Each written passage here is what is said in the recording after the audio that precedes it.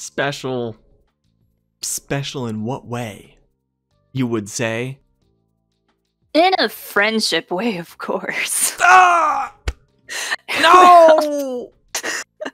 Who else would I tease? Yeah, your heart. Who else would I tease if you're around? Ayumi is no fun when you tease her because she's just a bitch and she gets all angry and violent and shit.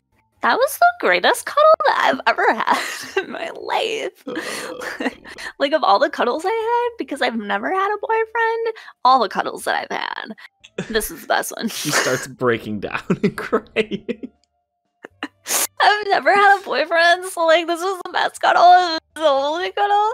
I've never had a boyfriend. Nobody loves me. So I took Seiji here as my prisoner, so I could feel like I had a boyfriend.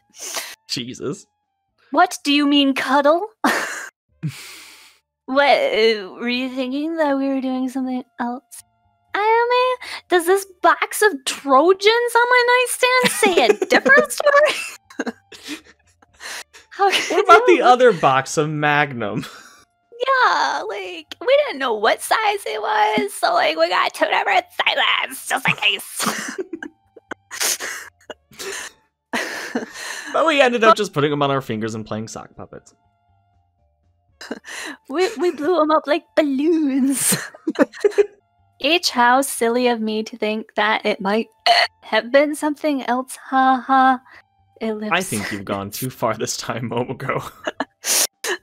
See, this is why you're around. I can tease you, you can keep taking it, and just taking it hard, like a good bottom. I only tease Ayumi a little bit, and this is what happens to her. Look at her, this is fucking on the fritz. Seiji gets up and he's like, I am a top! And he marches out. And the game's over. Sakura Beach, everyone.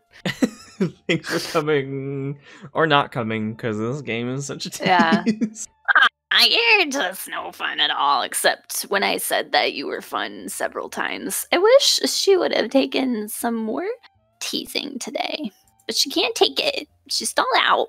After what she did to my souse, I must extract my terrible vengeance upon her. That's what this is about.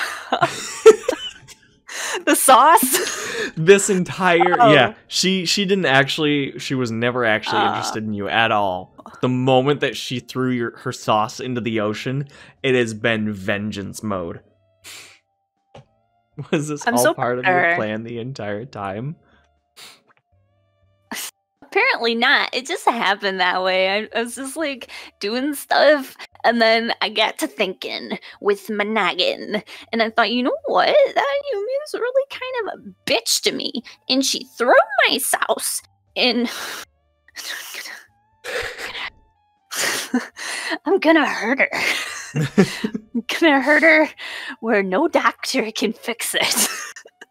That's what Momoko worries me sometimes. I'm gonna get her. People may not see it past her grit, but there's a devious mind lurking behind it.